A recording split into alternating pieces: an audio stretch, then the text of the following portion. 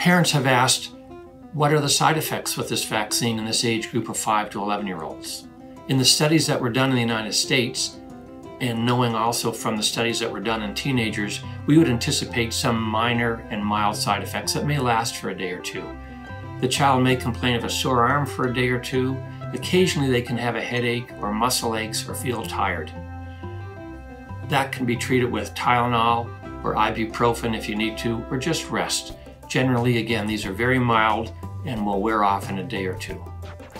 Parents may also want to know about some more serious side effects that they've heard of in teenagers, for example. They've heard of something called myocarditis or heart inflammation.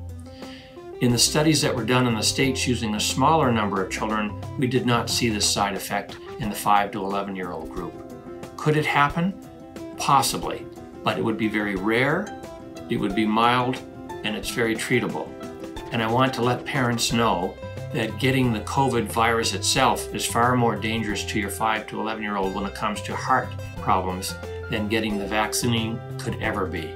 So it's very safe, and we will be monitoring this very closely, as will your primary health care provider.